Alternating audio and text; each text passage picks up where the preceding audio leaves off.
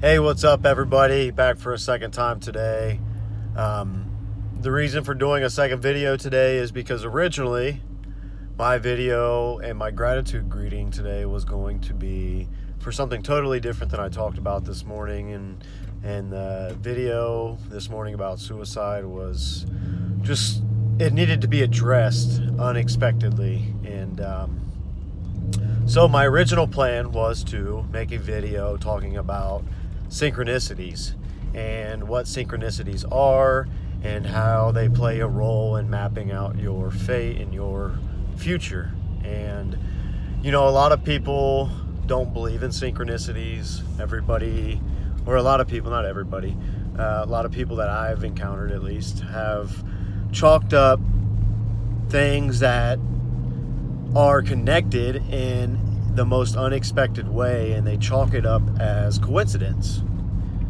And the same way that people believe that synchronicities don't exist, or they're pseudoscience, or, you know, crazy talk, that's how I feel about people that use coincidence.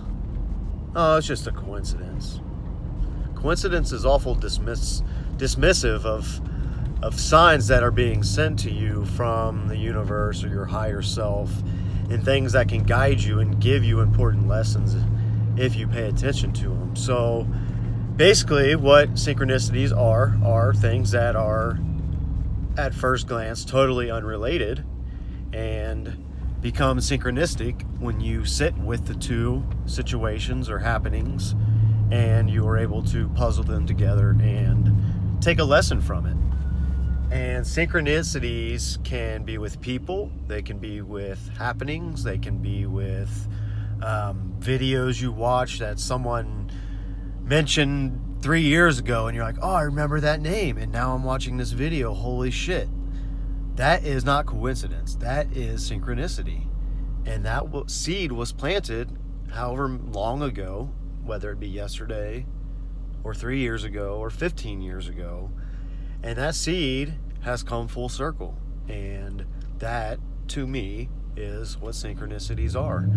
And again, to me, they are beautiful signs from the universe and the higher powers to be that show you that you're on the right path, or show you that you need to adjust your path.